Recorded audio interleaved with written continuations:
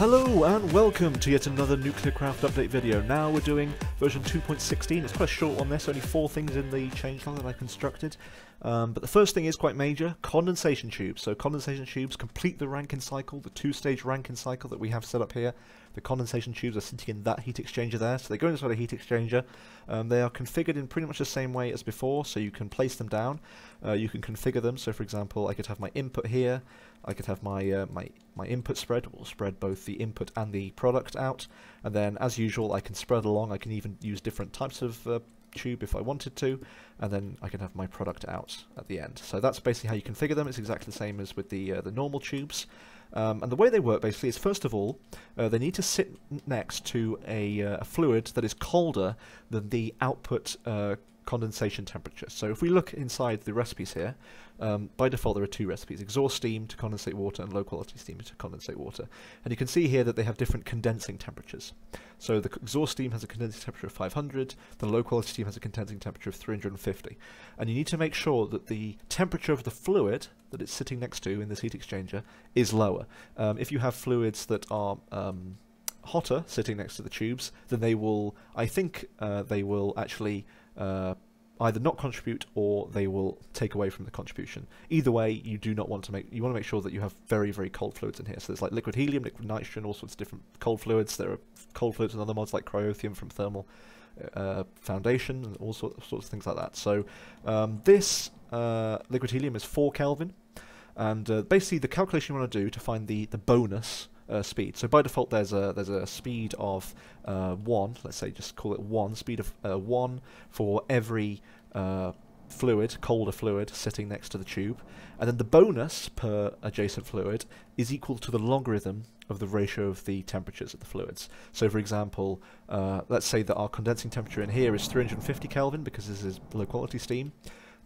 Liquid helium has a temperature of 4 Kelvin, 350 divided by 4 is about 87, and the natural log of 87 is probably something like 4 or 5. It's probably 5, and that means that you now have a total speed for that liquid helium contribution of 6. So it's 1 plus 5 from the bonus is 6, and you notice here that each of these tubes are sitting next to 2 pieces of liquid helium, so that's a sort of multiplier of 12 overall, and then also an overall multiplier for the entire speed, including the bonus, is actually just in the conductivity multiplier of the material, and that's 125%. So 12 times 125%, so 125% of 12 is 15, so that means that each of these condensation tubes has a speed of 15, and you of course use that in your calculations to work out how many you need and so forth. Okay, so that's pretty much how they work. So that was quite a big feature, quite important one. Next thing, slow-acting RadAway. I think Pine of the Discord server suggested this. I may be wrong about that, but I think that was who it was.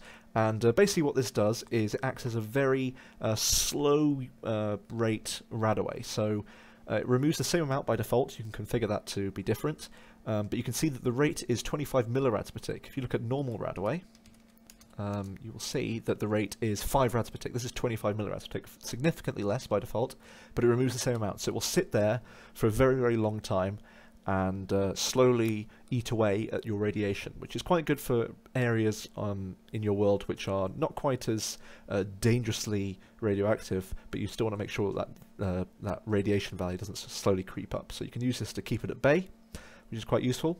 Third thing, added NC recipes to GTCE, or GregTech Community Edition.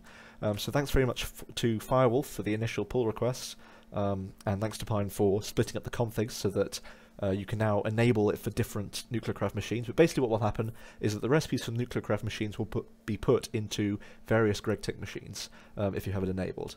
So that's useful for people who are making GregTech packs and want all the recipes from the NuclearCraft machines. And I don't have GregTech installed, so I can't show that off, but it does work. Hopefully, if you use it, if you find a bug with it as ever, let me know. I think there was actually a bug with it until a couple of versions ago where it wasn't adding all the recipes, but now it should be.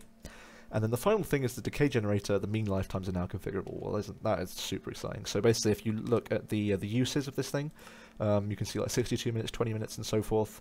All of these recipes used to be hard-coded. You can now go into the configs and change them. And that is pretty much everything for 2.16. So thank you very much for watching. That was literally the third time I tried to record the 2.16 video. Finally, it works. My goodness. And I will see you in 2.17. See you then.